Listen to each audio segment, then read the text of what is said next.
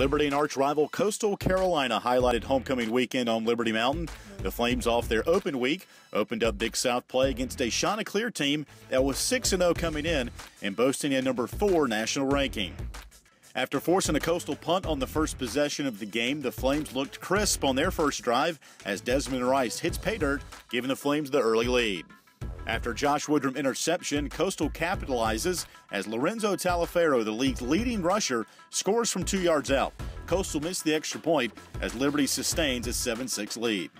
The Flames capped off the first quarter as Gabe Henderson gets loose down the middle.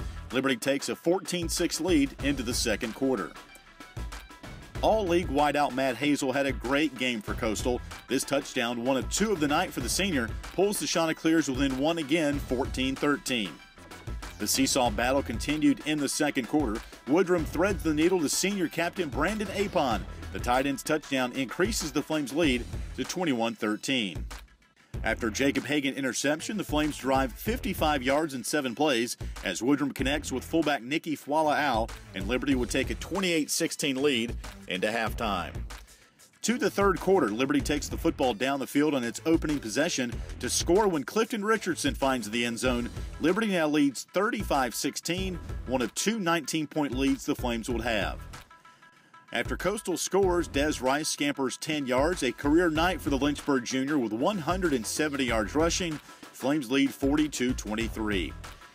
The Chanticleers were virtually unstoppable in the second half. Lorenzo Talafero's 9-yard run here pulls Coastal within 5 under 9 minutes to play. The Flames would add a John Lunsford field goal to go up 8 with 4 minutes to play. That left plenty of time for Coastal to make a game-tying drive. Alex Ross hooks up with Thomas Pausiello with 46 ticks left in the fourth quarter, and a 2-point conversion to Bruce Mapp to send us to overtime, tied at 45.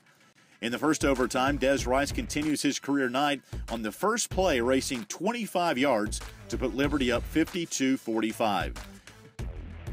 Coastal comes right back as this Talafero touchdown sends us a double overtime, tied at 52. Liberty forces an Alex Catron field goal to begin the second overtime, which means Liberty can win it with a touchdown. The Chanticleers defense stiffens, forcing a field goal by John Lunsford.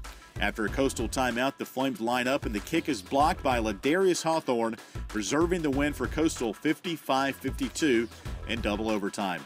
Coastal is now 7-0 overall, 2-0 in Big South play, while Liberty falls to 0-1 in the league and will hit the road next week for Gardner-Webb. It's pretty demoralizing to lose like that.